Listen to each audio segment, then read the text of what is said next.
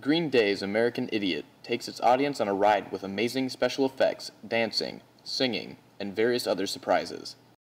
The show music is a combination of Green Day's album American Idiot and their 2010 release 21st Century Breakdown. People who attended the show consisted of many whom had listened to the album throughout high school. I'm very excited for the show. I got my girlfriend a couple tickets for us for her birthday, and now it's finally come true, and I actually get to see it. I've been waiting a while for that. The crew at Gallagher Bluedorn gets to work on a lot of shows throughout the year, but last weekend's production was a little different from what they were used to.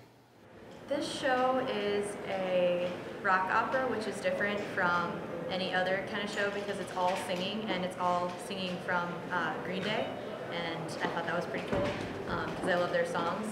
And the flying in the show was pretty awesome. They have a harness inside of their costume and they float up in the air, and it's really cool.